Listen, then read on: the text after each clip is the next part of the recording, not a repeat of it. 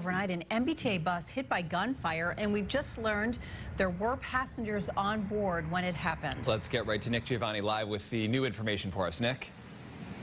Chris K, just a moment ago, the MBTA confirmed there were 2 passengers on board at the time when that Route 1 bus was hit. It does appear it was hit by a bullet. The MBTA confirming the police found evidence that a bullet caused this damage to the windshield you see here, right in front of where the driver would have been sitting. Investigators looking very closely, putting the flashlights, focusing it on that corner of the windshield.